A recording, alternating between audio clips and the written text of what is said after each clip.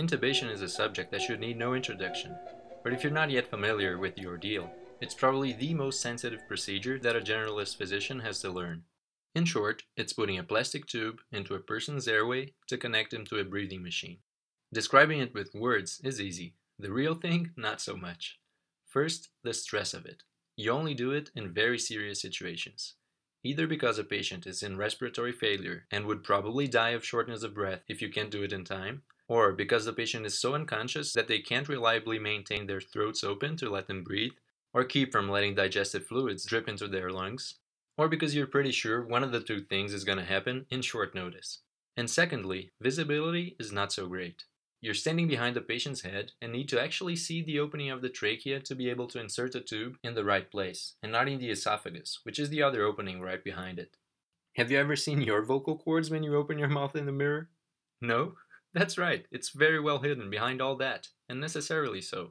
And for some reason, the tube just loves to go into the esophagus.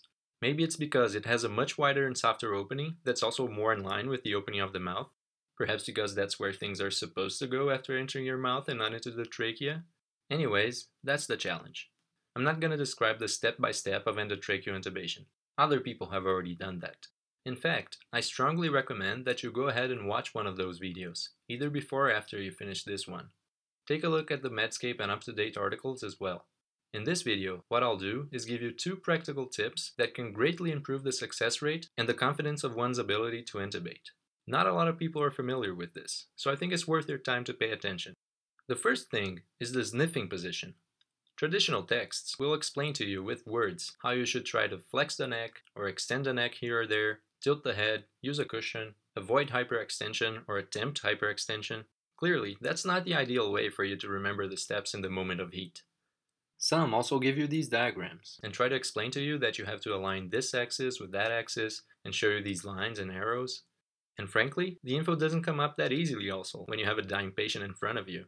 So what can you do?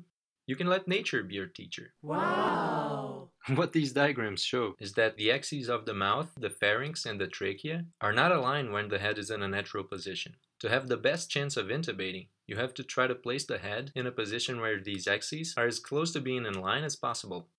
Okay, so what is a natural situation when these 3 axes are put in line? Remember epiglottides? The epiglottis, which is kind of the lid of the larynx, gets swollen and causes trouble breathing because it's preventing the flow of air from the nose and mouth to the trachea. And remember, the child always tries to assume a tripod or a sniffing position to try to open it up as much as possible? They're doing exactly what you need to do when you want to align the axes and bring the trachea as much out into the open as possible.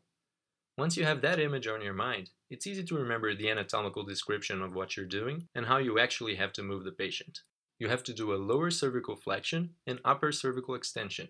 Use a cushion if you have to. Usually it'll go behind the patient's head, but don't get stuck with trying to position the cushion without first thinking of the position of the head that you want to attain. And there you go. Once again, nature shows the way.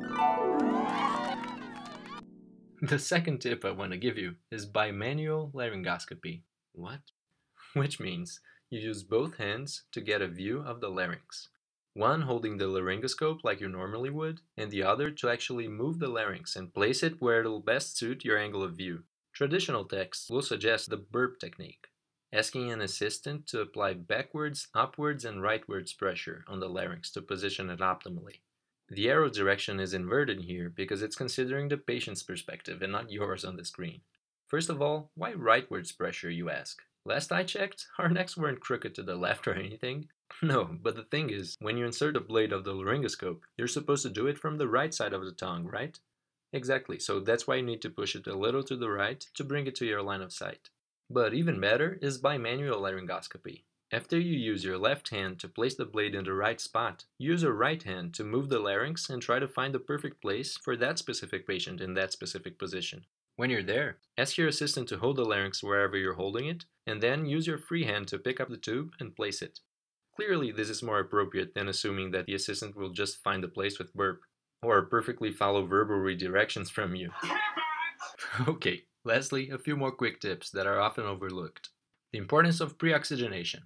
If the patient is able to ventilate on 100% oxygen for a few minutes before you sedate, you're going to have a lot more leeway before he desaturates. Some reports mention that a patient can hold a normal saturation without breathing for about 3 minutes if they start off with the lungs full of oxygen. The importance of paralysis. A lot of intubations can go wrong if the patient is insufficiently relaxed. Don't be scared of fully relaxing the patient before you go into his throat. Everything will be softer and it will be much easier to get the larynx in place and to actually push the tube through the vocal folds. The worst that can happen is having to ventilate a patient with a bag mask, having to put in a laryngeal mask, or going for a surgical airway, which could all be needed anyways if you fail to intubate because of insufficient muscle relaxation. Which brings me to the last point. Have a surgical airway as backup for difficult intubations. There are ways to predict difficult intubations, which you can find in the articles I mentioned before, and the technique for getting a surgical airway can also be found on other videos and texts. Just be familiar with the thought that, if you anticipate that the airway could be difficult and has a substantial chance of failure, knowing the basic steps, or having the surgeon on call beside you to accompany the intubation for 10 minutes, will probably save a life here or there. Okay, that is all. I hope you enjoyed watching this video and that you feel more confident to go out and work in the field, and check out the rest of the channel to see if there's anything else you might like, and stay tuned to learn more about mysterious and intriguing subjects that you wish were made more clear.